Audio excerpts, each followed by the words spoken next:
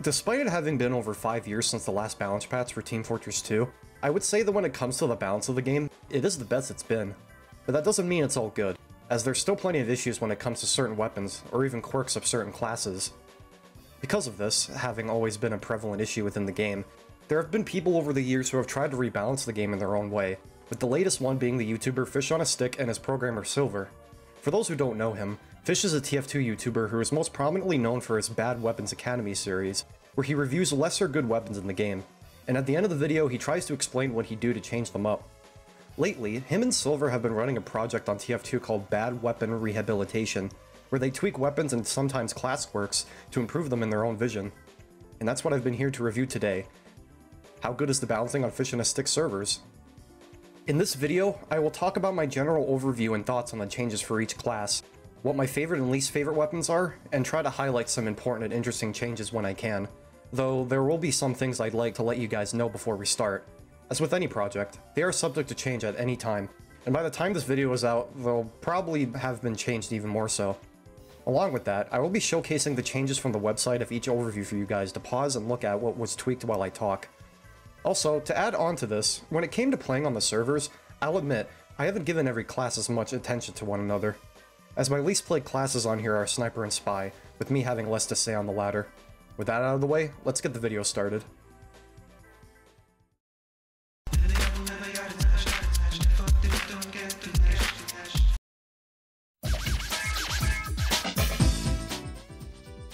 Starting with the Scout, I think a lot of the changes seem good, with at least some changes being interesting.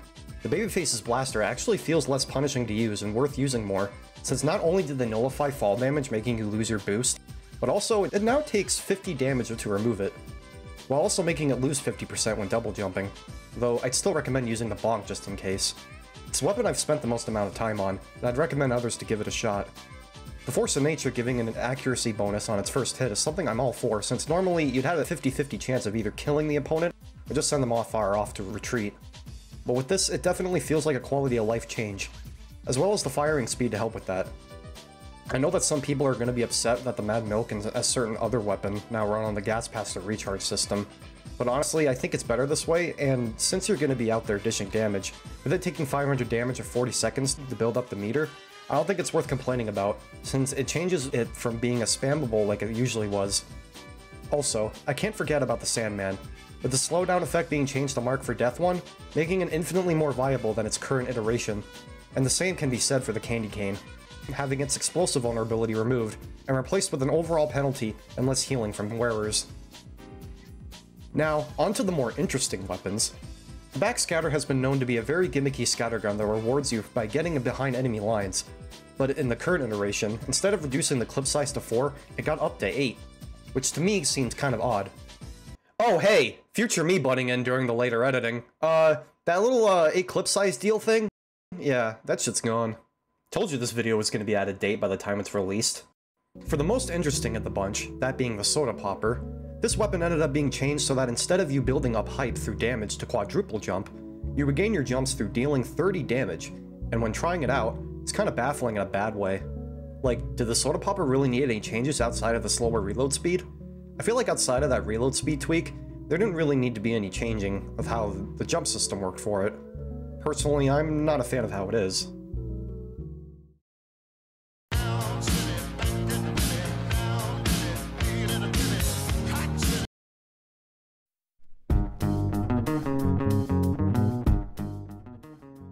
With a class that's as well-rounded as the Soldier, you'd think he wouldn't get much tweaking outside some basic stuff like the Righteous Bison or the Liberty Launcher, and while they did get changed up for the better, the server decided to up the ante on various other things I didn't think needed any changes. The blast radius being removed on the airstrike is a pretty nice change, as well as giving the buff banner some extra ammo as a plus. I know that some people might think that giving a banner that uses extra ammo might be too much, but from what I've tried with it, it's not really that bad. Really helps if you want to go for a Liberty Launcher or Airstrike combo. The Mantread's got a buff that I am super happy with. I'm not even a person who really uses the boots in general, as whenever I did use it before, I always felt that despite all the bonuses it had going with it having something not as powerful of an upside as negating blast damage and rocket jumping always felt off to me, making it a lesser competitor, and it having this upside is something I think puts it on par with it. There's also the panic attack, getting a slight rework that makes it more akin to its namesake by making it have a faster alt fire, at the cost of having 4 shots rather than 6, of course. I can understand some people also thinking that the panic attack is fine and didn't need changes either, but as someone who has seen the panic attack progress throughout its years, I think the last iteration of the panic attack was good before they decided to change it entirely to what it is now. Personally, I would have preferred if Valve did an equalizer situation where they let the panic attack keep its last state iteration while giving a new shotgun the stats we have now, but it is what it is.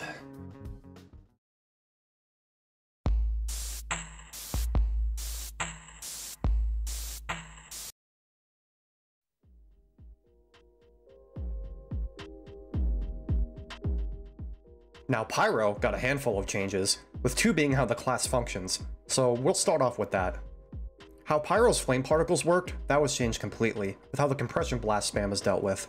I'm not one to understand how the flame particles work, so I won't go into that, but the napalm effect that is added for the Pyro's flamethrowers is one that I have seen, and know more about compared to the first bit. And I'll say that, I don't know, whenever I have stepped in it, I barely notice anything happening, so maybe it can be tweaked.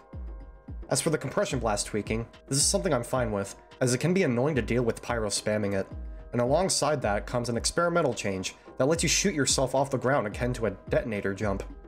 I know some people might be thinking this will ruin the detonator's gimmick, but honestly it doesn't, as it adds more variety to Pyro's movement options. So you can use a regular flamethrower to compression jump and still get use out of the detonator. Also, I'm going to quickly get these 2 out of the way since I imagine there's definitely going to be people wanting to hear about how these 2 infamous weapons were changed, and I'll start off with the Phlogistinator.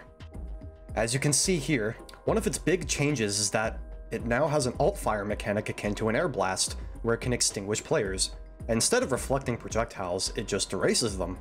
So since it behaved this way, you can't just spam it like your usual air blast. Also, to help with that, if you remove any projectiles or extinguish any players, you get 10% oomph added to your meter. Speaking of, if you fill up your oomph meter and use it, your taunt speed will not only be increased, but your crits are turned into mini crits no matter what. And you do 30% more damage.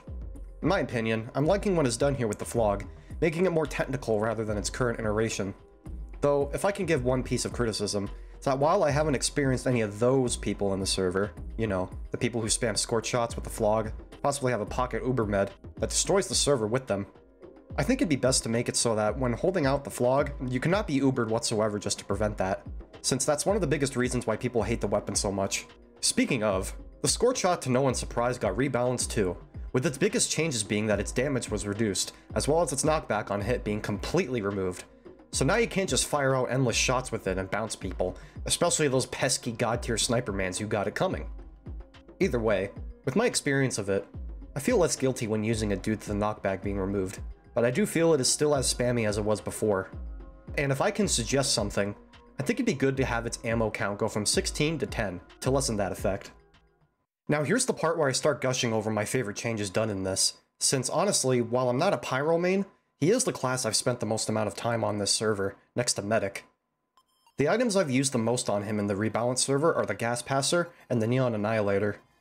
As you know, for some godforsaken reason, probably and hopefully an oversight, when Valve made the Gas Passer, despite it being a canister filled with gasoline, and something you can use to soak players with, they did not give it the wet attribute, meaning you cannot pair it with the Neon Annihilator. The one use you could actually get out of this, and having it be a somewhat viable option by pairing it with this weapon, became lost.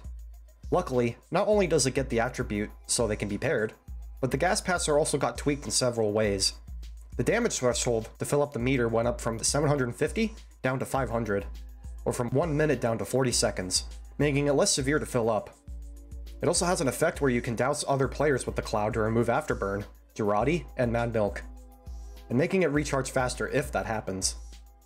The last upside to it might possibly give people PTSD from just hearing it, but let me tell you that with how it is, it's not really bad and doesn't break it, as if a player is hit when doused. It'll not only set them on fire, but it'll do an explosive that does 20 damage, which doesn't really ruin the weapon, and is a nice little upside to it rather than just a basic ignition that you can easily do with literally any other weapon.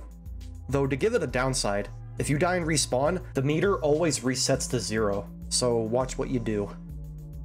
Now onto the Neon Annihilator, a weapon that got a huge glow up from the very niche melee weapon wasting space in your inventory. Instead of it being the inverse of the extinguisher, it got some added changes to it while still keeping the point of the weapon intact. To start with the positives, it now has a longer melee reach and has an explosive first hit, doing about 80 damage alongside the 52 you normally do, adding up to 132 damage, meaning you can one-shot any light class with it. Alongside that are obvious downsides such as the slower draw speed, the explosive first hit taking 40 seconds to respawn, and the sapper ability it had been removed.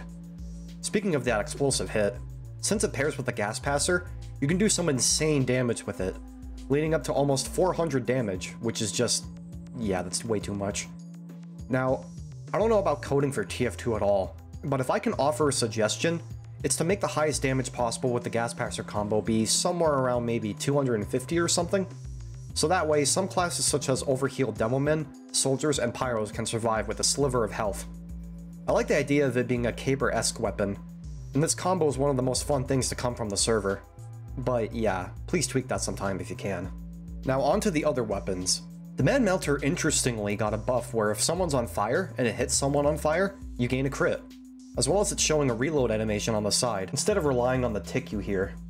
To make up for these upsides, your afterburn duration is lowered considerably, alongside the damage output. This is a fine change though.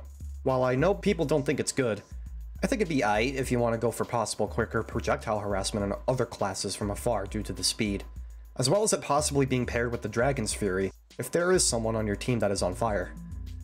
The Homewrecker tries to fit its bill of being a sentry buster by giving it some extra added buffs to it, while also giving it some nerfs to make it not so powerful. This is fine from what I've tried, despite it being very little. As for the second to last weapons, I tried more of the Sharpened Volcano Fragment recently on the server, despite it being mainly on a medieval mode, and holy shit is it pretty good. It does midi-crit damage when they become a walking volcano, and causes an explosion on death, possibly damaging others around them. It feels infinitely more useful to use than it has ever been in its entirety in the game.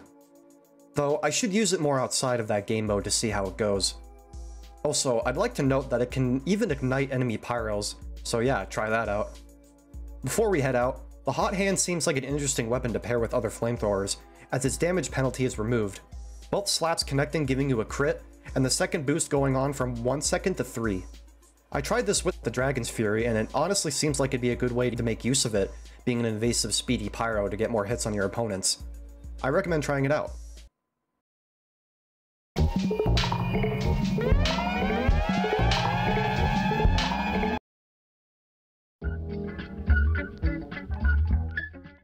The Demo Man is in the same situation when it comes to the Soldier, where only a small bit of his arsenal is bad, but both that and their normal weapons got touched up.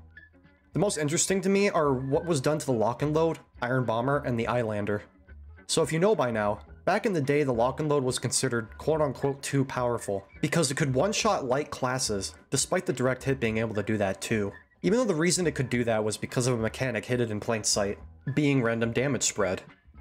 Yes, because Valve tried to ride the coattails of the competitive scene with TF2, they had a command running on their servers that allowed damage spread to either do more or less for some godforsaken reason. And because of that, people hated the weapon to the point where it got neutered to be a sentry buster, despite it doing 120 damage if the command was removed, pretty much character assassinating the weapon. In this mod, however, it doesn't bring back the damage bonus, but makes up for it by making it more akin to the direct hit, by making it midi-crit on airborne opponents, as well as reverting its ammo clip back to 2, but giving it a faster firing speed and slower reload that puts in both shots at once, rather than one at a time. I know there's a minus 25% explosion radius, but honestly I kinda forgot that stat was there when using it. This is an amazing rework of the Lock and Load, and it's something I wish made its way to the real game. But we all know Valve doesn't want to do Blue Moon-esque updates anymore, so we can just dream it did instead. There's also the rework to the Iron Bomber that turns it more into a mine lobber that explodes around enemies or yourself, and made them last longer too. I know some people might be upset at the change of turning the Iron Bomber into what it is here on the server, but let's be honest, it's a straight upgrade to the stock in practically every way. The explosion radius penalty barely means a thing when you have your rollers explode sooner, and use them to properly pill hop, so I'm fine with this. The Eyelander is a weapon that I know a handful of people are annoyed at because of how hard it can snowball in the right hands. And while I'm an average demo knight and don't consider myself super skilled at it, I have gotten high rolls with huge head counts and felt like a monster with it at points. though that's usually because of picking off lesser skilled players or catching people with low health off guard. While it is fun to get the health adrenaline rush of feeling like an absolute beast with it, I can understand the counter-argument of it being too powerful at times, despite it being on a class who trades their sustained burst damage with an easily spammable weapon, with a more melee-oriented playstyle. And because of that, the server changes how it works to deal with that issue by reworking it entirely. So with how it works now, is that it's practically the big earner for demo. But to go in more detail, it removes the health penalty, letting you go up to 200 health with it, and the head system counts more damage on shield bashes rather than healing you, but at the cost of having a 25% slower shield recharge. When testing this out plenty of times, it's not that bad. Sure, I can imagine there being some dudes getting upset that they can't constantly be healed from killing people from it, along with gaining a larger health pool. But if you wanted to get healed from killing people, why don't you use the Hapsadoichi, since that's its whole point. I feel this version of the Eyelander is pretty good, not gonna lie. Though I find it off that there's a nerf on the secondary ammo pool because little to no one I've seen use the Eyelander stacks with the sticky bomb launchers outside of Man vs. Machine, so that's just odd in my eyes. Though, before we move on to Heavy, I know people are going to ask about the Caber, and since this portion talking about the Demo Man is already as long as it is, and with how much there is going on with the changes, I'm just gonna flash the card for it on screen for a few seconds before we move on. We good? Aight.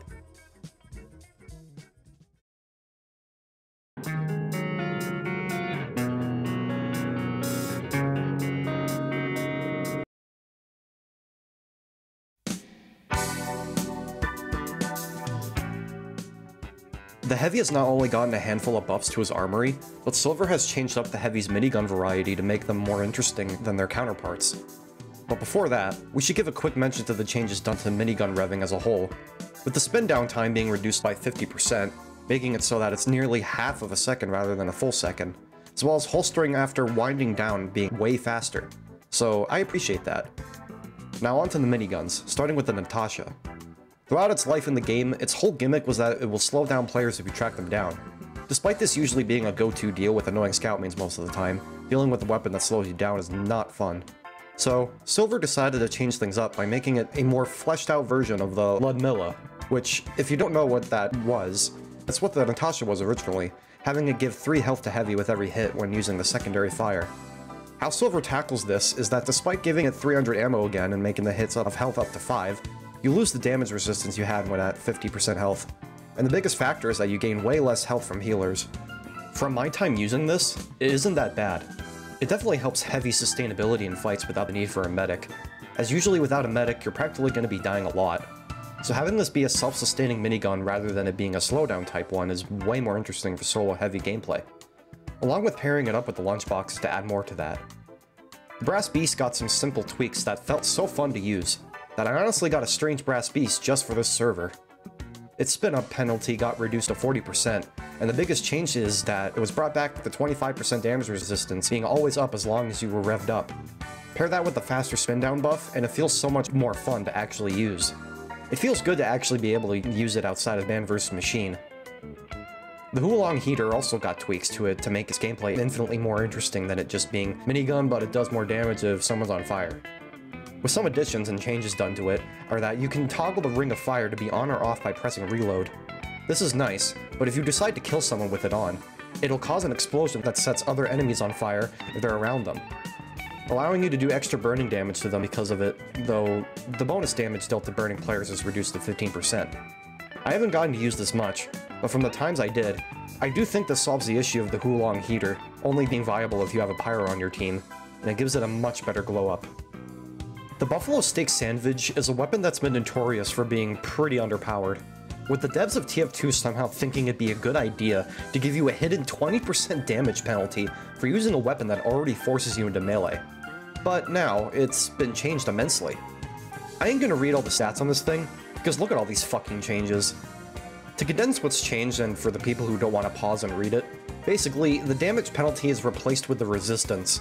You can run faster when using it with the Gru, or the Eviction Notice's speed on hit. You take less knockback, eat faster, and you can swap back to your other weapons if you wanted to, but you get a mark for death afterwards.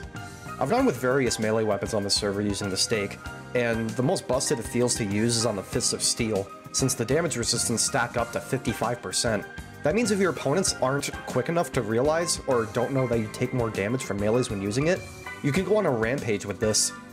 It is super fun and really improves upon an already terrible weapon, so thanks for that.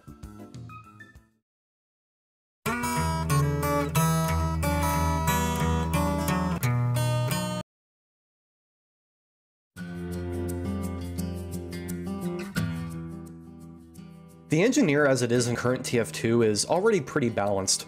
Sure, there's some underwhelming weaponry and an infamously busted secondary, but that stuff gets touched up in this, along with some things you don't expect to get tweaked, such as the building speed of dispensers and teleporters being boosted by 100%, which is something I never thought needed a buff, but I appreciate it. The biggest glow-ups have to go to the Southern Hospitality and the Thompson 6000. The Southern Hospitality in its normal state is a very underwhelming weapon, letting you make people bleed for 5 seconds if you hit them, while also having a fire vulnerability. Outside of the spy checking use for it, there's really no reason to ever use this. So Silver decides to boost it with a handful of more interesting gameplay changes by making it more befitting of the Turtle Engineer playstyle. This is dealt with by boosting the dispenser range by 450%, reducing the cost of building by 25%, and offsetting this by removing the fire penalty, adding a 75% less max metal on the player, and offsetting this down to 175 instead of 200. This is infinitely more interesting of a wrench design than it just being a basic spy checking tool, and I'd be happy if this was in the base game. Now, on to the Thompson 6000, which has never been good since its introduction, due to its projectile being very slow, unreliable, and the fact it drains Spy Cloak and Meta Uber on hit. This has been changed drastically by removing those last two stats, making its clip size, firing speed, and reload speed on par with the stock shotguns. It also has a faster projectile, improved hit detection, and can pass through teammates. From my rare few times of trying this out, it's not that bad. It feels way better to use than it did before, though personally I'd still prefer going for the shotgun. Also, before we move on, since I didn't bring it up yet, the Wrangler got 2 simple changes for those wondering. It now does 80% less damage when rocket jumping with your sentry, and the 66% damage resistance is now halved to 33. I didn't get much time to use it, but it seems better from the looks alone.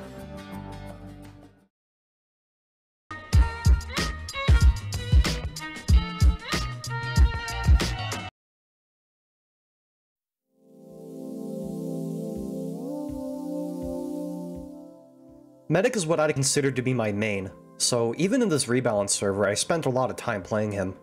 Honestly, I'd say he's my second most played class in the rebalance server alongside Pyro, but besides that, he got some meaningful changes to his weapons, especially to a certain infamous medigun. To begin, we'll start talking about the biggest change to Medic, with that being how the syringe guns work. Normally in TF2, they've always been outclassed by the Crusader's crossbow in pretty much every way, seeing as the syringe guns were intentionally made to be bad and used as a retreat tool. I get why they did that, but even then, don't you think that the syringes should have gotten some sort of treatment to make up for their lack of utility? Luckily, that's been done. With the syringe gun's firing speed being boosted by 40%, the spread being decreased by 30%, reloading when holstered, and the biggest addition being that firing at your teammates causes the healing rate on your injured opponents to go faster, meaning they get back to full health quicker. I mainly ran the Blut Saga on the server most of the time with these changes, and when seeing this in action, these really make it for a great contender for the Crusader's crossbow. As with these changes, it's your choice if you want to run any of the needle guns to boost the healing process with your minigun, or go for boost healing from afar. While the quick fix in my eyes seemed balanced as is, it got some slight tweaks to make it befit its role even more so, with it having a higher ubercharge rate and the removal of its ubercharge drain penalty when switching off patients, allowing you to effectively heal more people with the burst healing it provides. To make it not so powerful, the Uber lasts about 6 seconds rather than 8. I think this adds a lot more to the quick fix's character, as it allows you to effectively burst heal others in a pinch, at the cost of a smaller Uber window. I'm fine with these changes and am happy to see it expanded upon. Now on to the most egregious tool in Medic's kit, the Vaccinator. I love playing Medic, but let me tell you, I absolutely despise this Medigun. It's like the Scorch Shot, easily spammable, brain dead to use, and in the right hands it's extremely infuriating to fight against. Oh, what's that? You're cornered by the entire enemy team? Well, time to spam Uber resistances that gives you and your patient 75% resistance and full crit immunity to basically every single goddamn weapon in the game. I know there's gonna be one of those dudes who will just say, just use your melee, Lamau. as if it's that easy to do. While yes, the Vaccinator can be countered by bringing a knife to a gunfight, you're still bringing a knife to a gunfight. Put 2 and 2 together there, champ.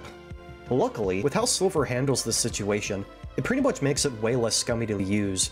And since there's a lot of changes here, in summary, it's become a mix of a Vaccinator and an amplifier. The passive 10% damage resistance is now a damage booster. The Uber bubbles last longer, but instead of it being always a 75% damage resistance for whatever resist you're on, it just always does a flat resistance with less crit invulnerability. This makes the least amount of damage you take with one Uber being 20%, going all the way up to 60% with 3 stacked Ubers, even allowing you to pop it on yourself and switch to different weapons. After using this for a while in the server, I can say that this feels way better to use and more fair to fight against, rather than the current version we have now, and would recommend other people to try it.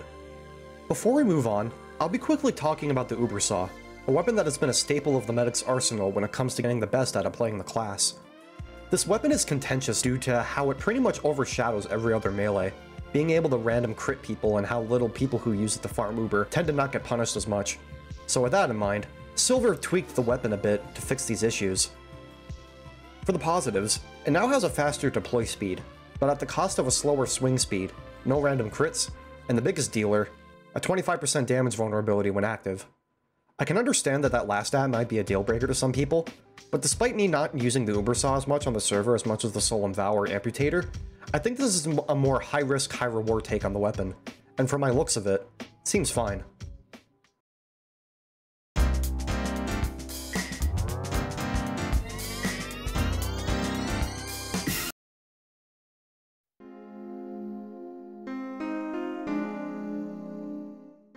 Now, we move on to the most controversial part of the game, with that being the Sniper.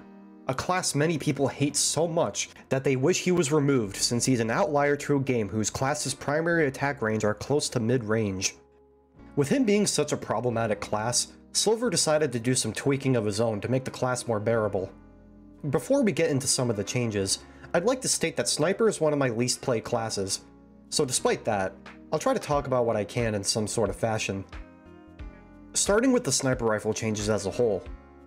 The rifles have all been tweaked to have 16 ammo rather than 25, along with them now having a clip size instead of it being an endless mag dump.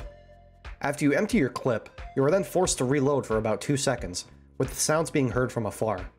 Now, while this does address the issue of Sniper being able to constantly fire, it still doesn't fix the biggest issue of Sniper as a whole, with that being quick scoping. The reason that Sniper is hated so much is not only his ability to attack from afar, along with having backpack tools that are designed to counter specific classes, but the fact that if you're super good at Sniper, you can easily spew out 150 damage quick scopes like they're nothing. Hell, I've seen people in both Casual and Uncletopia who are so good with the class that they push back entire teams because of how oppressive Sniper can be when mastered. The fact that the Sniper can just quickly zoom in and dish out 150 damage constantly to anyone anywhere on the map is both absurd and not fun to fight against. If I were to give some criticism on how Silver can improve the class on the server, it's to make it so that quick scopes do 125 damage instead, making it so that they can easily deal with light classes and other snipers. So, if you main Sniper and you want to get that med pick, you're gonna have to stay charged longer to earn it. I know that there will be people who do play the class who would get super mad over this change, but Sniper's not a fun class to fight against at all, and a change like this is long overdue. Outside of that, let's talk about some of the weapon changes I feel be worth bringing up. And since there'd be a handful of changes that be intriguing, I've decided to talk about the backpack items first. The Razorback from its very inception has been an awful weapon whose whole purpose is to screw over the one class that's supposed to be their counter. And because of this, the weapon has been tweaked to fix that. It still gives a Sniper 85 damage dealt to him instead, as well as blocking crits or mini-crits for a certain amount outside of headshots. This still lets the Spy do his shtick while not fully killing them outright, but leaving them at 40 health. Speaking of backpacks who are made to counter people, the Darwin's Danger Shield has also been changed to not be a counter to Pyro by making it reduce the amount of time you get debuffed, as well as giving you a 15 plus health. There is still an afterburn immunity, but it got reduced to 33%. This definitely makes it more reliable and less frustrating to fight against when it comes to both backpack items. I was a bit torn on which weapon to cover last before moving on, so I've decided to cover the Cleaner's Carbine. Normally, no one tends to pick this weapon since you can just use the Girardi, and even if you did want to use it, it feels so sluggish to use that you might as well just go back to the SMG. This gets touched up a bit by making its firing speed buffed by 5%, giving it a 20% accuracy bonus, and making it so that you can get a little bit of charge meter every time you kill someone with it. With the downside being that you have to do 20 more damage to max it out. I haven't gotten to use it much since like I said, I don't really play sniper, and the times I do, I usually prefer using the regular SMG. But from the time I did get to use it, it does seem like a better glow up compared to its current version, so I appreciate that.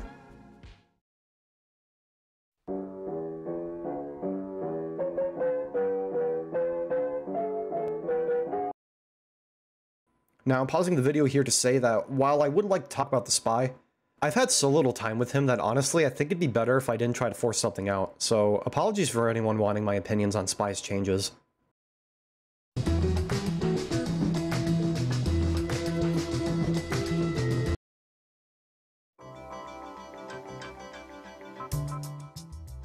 After my long amount of time playing on the servers, a lot of the changes here feel really like a breath of fresh air, with a lot of the rebalances being mainly good and experimental.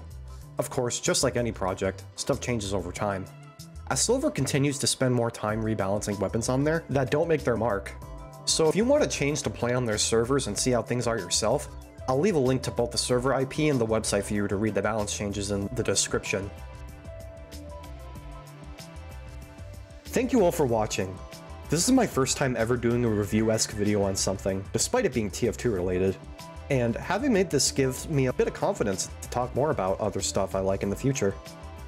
I'd like to thank my friend MitzyJitzy for narrating this video. What do you think of the changes here on the server? Do you like them or do you hate them?